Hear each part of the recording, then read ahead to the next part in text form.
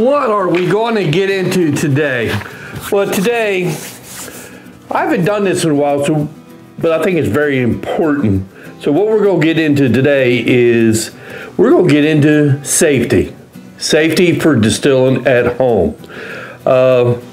Hey, we got a lot of new distillers out there and got a lot of old distillers. You could be reminded of a few things. Hey, if you know it, you got it in your heart, that's fantastic. But if we can help one person, we got our job done. But first things first, welcome to Stillworks and Brewing. My name is Randy, and this is a channel that's all about home distillation and brewing. Well, let's get some homework out of the way first. Hey, a lot of you subscribe to the channel, and that is fantastic. But there's a whole bunch of you that have not. So, hey, if you get a chance, please hit that subscribe button down there. We would really appreciate it. Hey, and that's how we can keep content coming out. That's the only way that YouTube will recognize us is by them subs. All right, so let's get started. I know some of us don't want to hear this stuff, but we need to. I mean, overall, this hobby is very safe. But there is some risk out there that you need to be aware of so that you can make sure that you can stay away from there. Stay away from them. So I come up with 20, I wouldn't say just 20 ideals of safety that to keep in your mind, okay? They're in no particular order. They're just as I come up with them. So let's go through them, and I put them on a list so I wouldn't forget them. All right, so number one, clean your new stills. You just bought a brand new still. You know, you're new to the hobby. You're excited about using this, but you got there's some preparation work before you actually start making some delicious spirits. All right, so make sure you clean your still. You could use 50-50 mix of vinegar and water, and then run that through your still. You could take you could do that, and then maybe after that you could do a sacrificial sugar wash. You know, sugar washes are relatively cheap. Run that through that, and then that's gonna get all the junk. When they manufacture stills, you know, there's solvents and there's fluxes and all that stuff. Yeah, they do a good job cleaning, but we want to make sure it's really clean. Okay, so that was number one. All right, like I said, this is no particular order. Number two, no more than 40% ABV in your still. And what I'm talking about mainly is you're doing a stripping run. All right, boom, boom, boom, you do your stripping run, and you're going to redistill. So make sure that it's no more than 40 ABV going back in your still, because it could be a fire hazard. And all you got to do is dilute it down with good clean water. You know, that would usually work very well. All right. All right, we got to keep going so we get over this, get through this. All right, no closed systems. All right, and it could be a lot of different ways, but what I mean by a closed system is, okay, you always have to have a path of vapor to come out of your still, okay? If you don't have a path, or you didn't let the vapors out, you're actually sitting on a bomb, and we don't want that. So make sure that everything's open and clean. And like one thing you could do is say you pack you're using a column still, and you pack it with whatever you're packing you want. Don't pack it too tight. Make sure you can breathe through that tube on that column. Make sure that it's a clear path for the vapors. All right. So let's go on to the next. Never leave a still unattended. Well, that's self-explanatory. I like to, if I'm running still, if I'm in the morning, I want a cup of coffee. I have all my coffee ready, and while I'm working on my still, and if you need something to drink or whatever, don't leave your still unattended. Things could go wrong. Say you're in the middle of collecting, and you could go in the house and then overflow a jar, and then now you got flammable liquid running all over the place, and especially if you're heating your still with open flame, you know, like propane, you got a good fire hazard. So you want to make sure never to leave your still unattended. All right, that's an important one there too. Yeah, you know, in case you start to puke, or it's a whole bunch of different stuff that can happen. All right. Talking about propane, number 5. If you're using propane, use it in a well-ventilated area. All right, that's kind of self-explanatory too. A lot of this stuff it should be common sense, you know. All right, so if you're using electric to heat your still, make sure you use a GFI circuit. We are dealing with electricity and we're dealing with liquids. They do make if you don't have a GFI outlet, they do make these GFI things you plug in the outlet, and then you plug let's say you plug your still into it, and it is a GFI. All right, what's GFI stand for? Ground fault interrupter, I think that's what it is. And basically it would just break the circuit in case water would come in contact with anything. All right, and then one thing going along with that I put on my notes was, if you are using electric, inside your still you got a heating element. You want to make sure that heating element stays covered with liquid. They're not supposed to be open to the air when they're used. But also remember, you're taking, so if I got my 8-gallon still here, I put 6 gallons of mash in it, and I'm going to take out about a gallon or so. Make sure that you have enough liquid after you take the alcohol out that element is still covered. All right, let's keep going. Number 7, clean up your spills ASAP. Like I said before, we're dealing with flammable liquids. All right, if you spill something on the table, make sure you wipe it up, clean it up. All right, just so we don't have no problems. All right, number 8. Check for leaks at all the joints. Now, easiest way to check for that, a lot of people say use a mirror, hold a mirror up there. It will fog a mirror up if it's got a leak. You know, all this stuff is invisible, so use a mirror, you can see the leak, okay? Like I just said that before. Alcohol flames are invisible. You can light alcohol. Yeah, you might see some blue, you might see some yellow sometimes on the tail, but overall they are invisible. All right, a lot of this stuff is dealt with fire, okay, but that's one of our biggest concerns. Number 10, all right, you're doing the strip and run, right?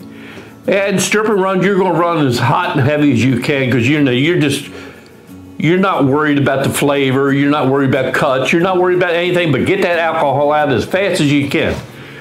Well, you got to be careful of how hard you run versus how much your condenser can handle. So if you're running really hard and you're getting good stream coming out, when you look real close, you could be getting vapors out too. And vapors are flammable, they are explosive, all right? So you gotta make sure you keep an eye on that. I know sometimes you can get down and look at different angles and you'll see if there's any vapor coming out sometime. So just be careful of that. And that goes to number 11. Number 11 is distill in a well-ventilated area. You know, you wouldn't want to distill in a little closet because there is fumes and there's all kind of different stuff that could be dangerous. So distill in a well-ventilated area. Number 12 sounds self-explanatory. Fire extinguisher. Might be a good idea to have one around somewhere in your brew house or wherever you're distilling. So make sure you have a fire extinguisher. All right, number 13. All right, we're over halfway done. 13. Be mindful of hot or boiling liquids. Yes. Let's say you are finished your run and you want to get everything cleaned up, you're tired, and you go to pick up your still pot to empty it out. Remember, that liquid in there, it just got done boiling. If you would have to spill it on yourself, you're in big trouble. All right, it's going to hurt.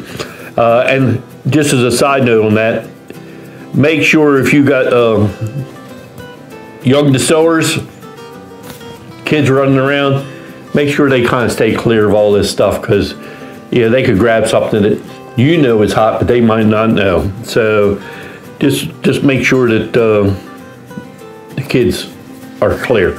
All right. So, hey, one more thing. If you can, let your still cool down before you empty it. A lot of times I'll get done running and I'm tired. I'll come back and clean my still tomorrow after it cools off. And you'd be surprised, it's still warm. Not hot, but warm. All right. Now here's one that people ain't gonna like, but it does make sense.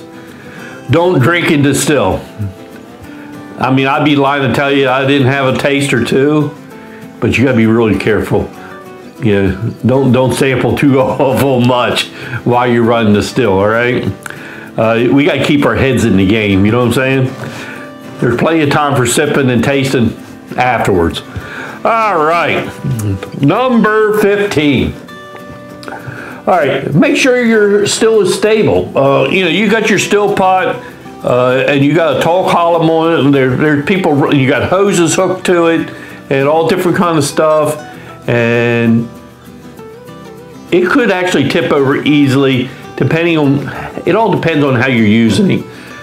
Just make sure it's stable, even stable when you take a certain amount of liquid out of it. Just be mindful of that. All right, number 16. Number 16 is label all your stuff. And I'm I'm bad for it. I'll remember what that is. Ain't that the famous last words? I'll remember what that is. You won't remember. So, hey, make sure you label it. And it's so easy to do. Just have, I use that blue painter's tape and a magic marker. Hey, stick it on there. It don't have to be fancy. All right. So, label it.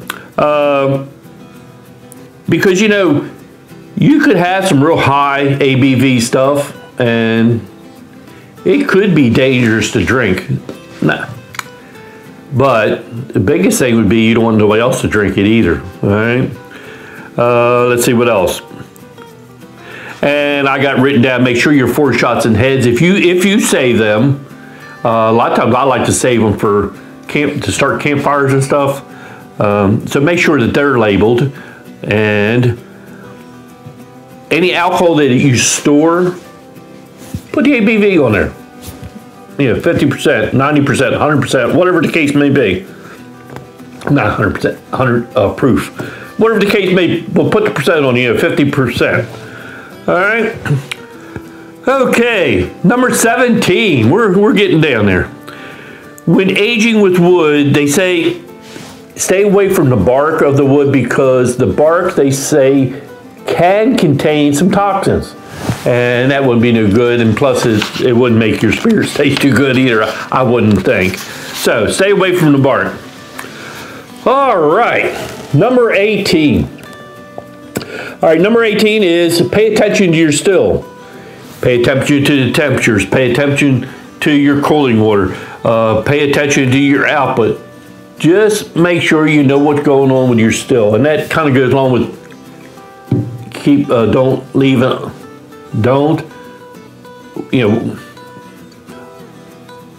whatever it was. I'm having a brain fart. All right, make sure you attend your still. All right, and plus, that is great information to put in your brain. You might not write it down, but you could. That how your still runs today, you're going to compare that to tomorrow and the next day and the next day. All right. So just pay attention to what your still's doing. It will help you get better at your craft, and you will better at your craft, better at your spirits, okay? All right, number 19. This one's just like a a good idea of upgrades. They have two upgrades that you could do. One of them is a pressure relief valve.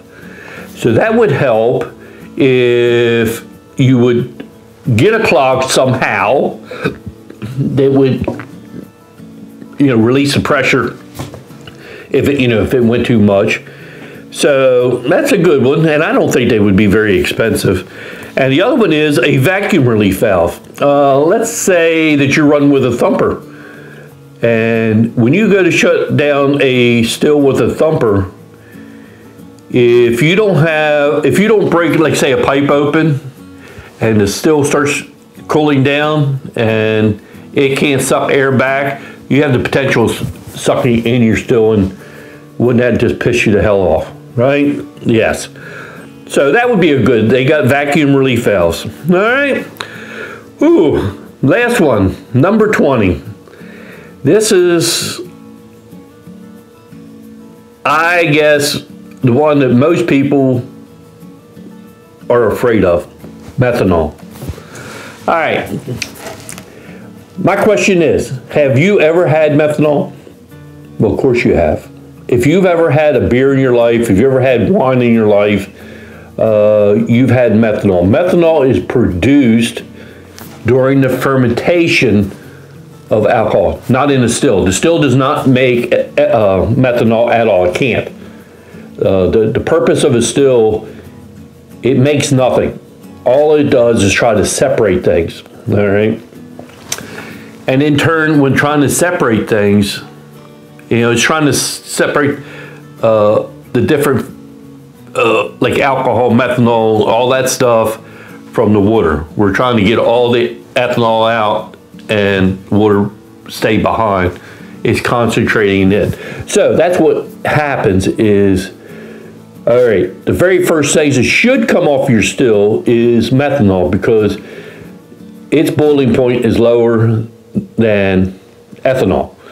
So by that reasoning, the first things we're going to get off is that stuff. Hey, and this stuff tastes like crap, so we don't want it anyway, and that's why we can get rid of it, is because we can. So with that in mind, like I said, we've all had methanol to drink. It's in very, very low doses, like in a beer, which is not very much in a beer, because it's within, say you make a 5-gallon batch of beer, you're only going to get, and I'm not sure of the parts per million, but it's very little amount, so it does not hurt you, except for the hangover.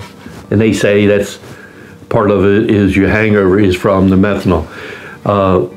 In spirits, we get rid of it because we can. So my rule of thumb is, and I consider methanol 4 shots and heads, I consider them the same thing. So my rule of thumb is, if I got a grain mash, I like to collect 1 ounce per gallon of mash. That is what I'm going to get rid of. Now, it goes along with it. Let me back up. And if you have a fruit mash, I'd say 1.5 ounces per gallon of mash. And that's just your starting point, but you're also, you taste it and you smell it, and you'll be able to tell. And the further along you get in this hobby, you'll get better at it, I believe. So that is my rule of thumb on that. All right. In closing, there's some things we want to keep in mind, and that's why we want to do this. Things to keep in mind. In this, we want this hobby to be safe, because, well, of course, we don't want nobody to get hurt. We want to keep the reputation of this hobby at a high standards. Because what happens is, if this hobby, there is movement trying to legalize this hobby, and if we get some people get hurt, it's just going to set it back, because they will just put that out there. Guy got hurt, distilling illegal alcohol. We don't want none of that. Plus, the main thing is, we don't want nobody to get hurt, right? And we don't want no alcohol abuse. I was trying to be funny, but it wasn't. All right. So, and like I said before, this is a safe hobby, but there's a few things to help you out.